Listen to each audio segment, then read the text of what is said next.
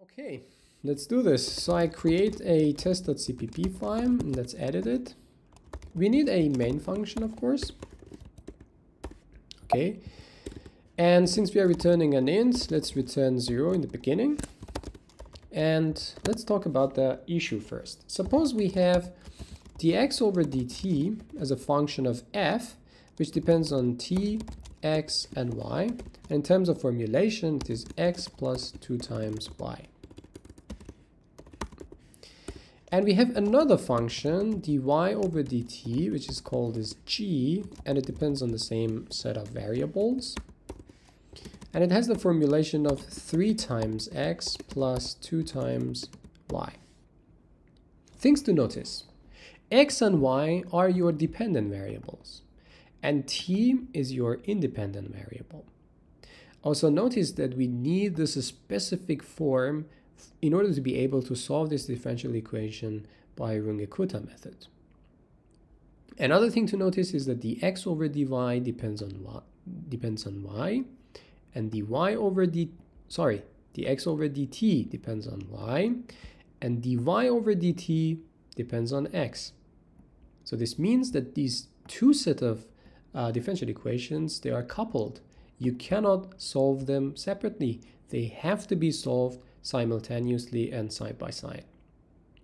So the aim of the video today is to show you guys that how to implement a Runge-Kutta method which is capable of solving coupled system of differential equations. So one thing I noticed is that the students are very fine in order to implement a Runge-Kutta method which solves a single differential equation, but when it comes to the coupled system of differential equations, they are having issues and troubles in working their head around this. So the aim of the video today is to show you how to implement such a Runge-Kutta method for a coupled system of differential equations. And we do this together, and I have solved this on a piece of paper ready here, and we can, at the end of this video, we can see whether we have solved this correctly or not. So first thing to know is that we need to know how far we are going to solve this system of equation. In other words, we need to know the number of iterations. We call it as n, and we say this is number of iterations, and we know also it should be given by the user. Of course, we need to inform the user that please enter the number of iterations.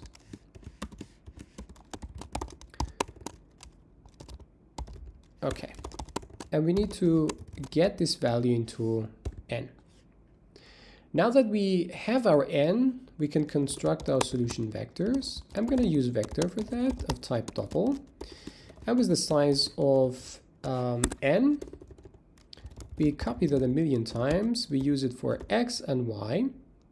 So t is sort of the variable we use it to march in our solution. So it will be in each iteration, it will be the previous t plus a step size or h.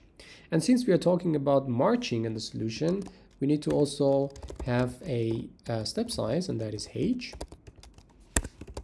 Okay, that's the value of 0.02. Now we need to have our initial conditions, and namely we need to know what is t of 0. We start with 0. This one for x and this one for y. Let me check my papers. Okay, it should be 6 for x and 4 for y. Okay, now we have our solution vectors, we have our step size, we have our initial conditions. What we are missing is basically this f and g, right? And also note that we have used std in cout and std vector, and we are not respecting the include statements. So let's add include IO stream here and also include vector. Now we need to declare those f and g functions. They are going to dump out a double, and the definition is also here. They depend on t, x, and y. So that is my declaration. Of course, we need data types in C++. Type of t should be a double. Type of x also should be a double. Type of y, it is also a double.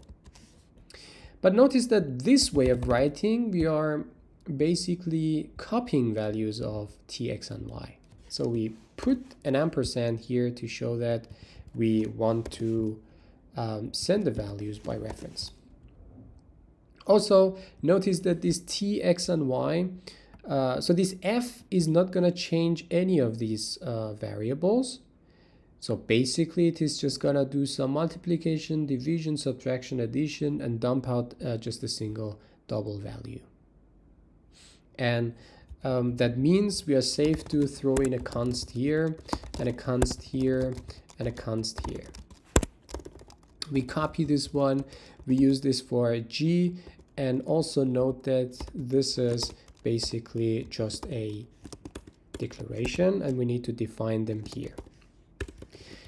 In order to do that, we need these curly braces, we need to return something, and that something is already written on the screen. Do not forget to put your semicolon.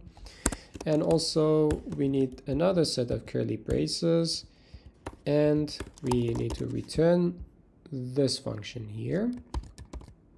Just copy and paste, and do not forget to put your semicolon. All right, very good. Now we have our f and g. So what is missing in this package is the Runge-Kutta method itself, right? So how am I going to formulate this? I don't think I'm gonna dump out anything, so it should be a void, and I call it as Runge-Kutta, and I explicitly say coupled to stress that this is for a coupled system of differential equation. But what do we need to throw in here? We definitely need our solution vectors. We need our step size for the solution, and also we need how far we need to go. So this is my prototype, let's say. This is my declaration. So what is the type of x? It is defined already here. It is a standard vector. We can actually copy and paste it, and we are sending these values by reference. Y has also the same type. We send it by reference, and also t has the same type. We send it also by reference. H is of type double. We send it by reference, and n, the number of iterations, is int, and we send also by reference. Also note that these h and n are not going to change, so we also throw a const here. We save our file. We go for a definition now. We need a set of curly braces. Okay, for Runge-Kutta, you know that we need some intermediate values. And those intermediate values are called, let's say conventionally, as k values. For a fourth order Runge-Kutta, it is k1, k2, k3, and k4. But since we are dealing with a system of coupled differential equations, I'm going to use capital letters of the same functions in order for you guys to be able to distinguish them very easily. So this means they are going to be of type double. We need f1, f2, f3, f4, g1, g2, g3, and g4. And if you are sensitive, you can also initialize them by 0. So this is our solution loop, but we don't have any loop here. So we construct one. We start with 0, and we need to go until our iteration number, and we don't forget to put I++. Curly braces again, and what we need to do is to calculate these intermediate values. f1, of course, is going to be calculated by function f, and the f is given here. It needs t, x, and y, and we need to throw in the old value of t, the old value of x, and the old value of y. And I put my semicolon before I forget it, and I copy that, use this one for g. Okay, f1, g1 is already calculated. First thing achieved. We need to copy that, of course, and paste it here, and use it for f2 and g2. F and g here are fine, but we know that by definition we need to go here by half a step. And also here, by definition, it should be f1 multiplied by another half a step. And for y, we need to supply g1 times another half a step. And we can basically delete this one and copy this to make it easier for us. And this is completely now true. But we need to change this one to g, right? It is very important to notice this.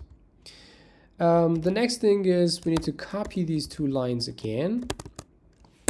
We need to calculate f3 and g3. Half a step here is completely fine. Half a step here is also fine, but what is not fine is that this should be f2 and this should be f2. Also, here we have g2 and g2. Half a step is also okay. The final one is basically the full step, and that is we copy these two lines, which is easier to construct, and we need to change this one to f4 and g4. F and g are here again fine, and here we need to go a full step, so this means h. Here is f3 times h, the full step, and here is g3 times h, again a full step. This is the same story, g3 times a full step, and this one is plus f3 times a full step, and do not forget to put here for t as well a full step. Okay. So we have our intermediate values. Now we need to update our solution. So this means x of I plus 1. So the new solution will be the previous one, previous value. Again, by definition, it is h over 6 times f1 plus 2 times f2 plus 2 times f3 plus f4. And I put my semicolon, and I use the same thing but with y, and we know that we need to use g here instead of f, right? And also we need to update our let's say time variable. So this should be the previous one, basically plus h. So I think this should be completely fine, but maybe the compiler has another opinion. But before the compilation step, we need to use our function, right? Otherwise it will be very dubious. So before returning 0, we need to use our Runge-Kutta, and we need to throw in x, y, t, h, and n. Very simple to use, this function. And now we need to print our results, because we need to check our results. So our t vector is basically, since we are dealing with vectors, maybe it is better to write our own print function. So we say it should be a void, and we have a print vector. And this is gonna get a steady vector of double. Of course, we are sending it by reference. So this is our declaration. Now we need to make our definition here instead of curly braces. And maybe it is also nice to have a open bracket, just like that. And we need a loop to go through our elements. Our elements in the vector are of type double. And this is called element, and they are within this v vector. We don't forget our curly braces, and what we want to do is simply to print the element. And between each element, it is good to put a comma. And also note that we don't forget to close this bracket, just like that. Yeah. So, and now we can basically use this print function for our t, which is a type vector of doubles. And now we can basically copy these lines and use it for x and change this one to x, use it for y and change this one to y. Okay. I think this logically it is okay because we have solution vector, we have our h, we have our initial conditions, Runge-Kutta function, and then we are printing the final results. Okay, let's ask the opinion of the compiler about this. So I will call it as output and whoops, okay. The good thing is that we only have one error, and it's not an error, it's just a warning. It says range-based loop is, okay, it is part of the C++11 extension. Of course, we have to add the standard of C++11, and this should be fine. Okay. Now let's try to test it, and I don't know, I put 5, for example, here, and let's check the results. First things first, T looks okay because the first one is 0, this is 1h, this is 2h, this is 3h, and so on. And 6 and 4 are okay because these are initial values. And this value here, let me check it. It says 6.2935. Yes, it looks okay. 4.53932.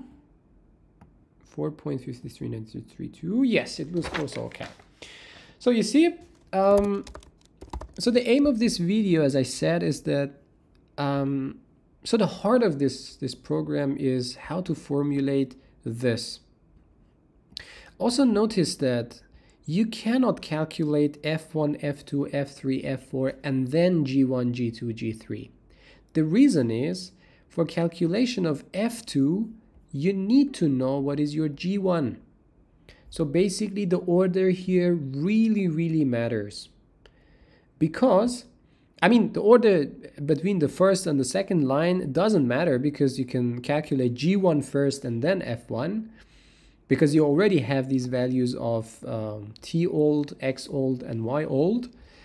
But bear in mind that you cannot write F1 and then immediately F2. Because for F2, you need to know your G1.